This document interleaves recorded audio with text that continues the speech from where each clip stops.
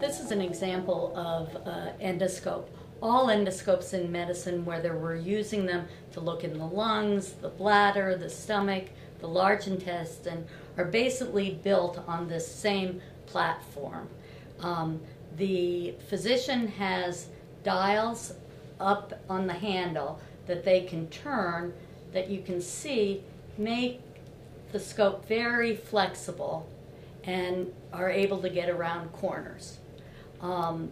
We also have buttons here where I can squirt water or air outside of out of the scope to either clean things up or wash. We can suction out fluid. This also has a channel that I can put instruments down here which come out a hole there.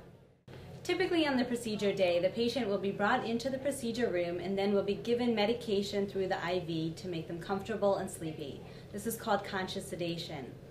Once a patient is comfortable, then the physician will begin the procedure.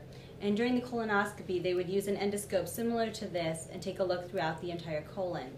During that time, we will remove any polyps if those are seen. After the procedure, a patient is taken to the recovery area where they will recover, and after that then they will be able to go home on the same day.